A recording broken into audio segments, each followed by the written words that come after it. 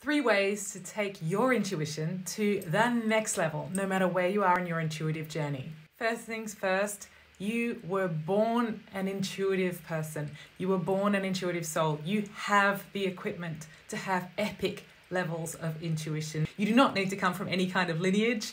You do not need to have any special kind of equipment or oracle decks or crystals or any of that. You already have the equipment built inside you.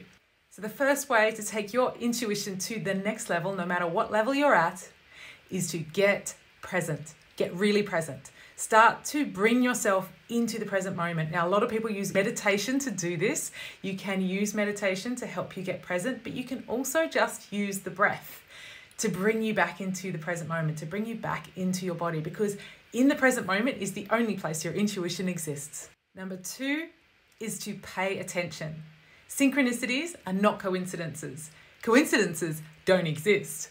If you notice synchronicities, if you notice repeating numbers, repeating patterns, repeating songs, it's your intuition trying to communicate with you. This is the voice of your higher self and how it likes to playfully speak with you. And number 3 is the most important. Know the difference between your intuition and your fear.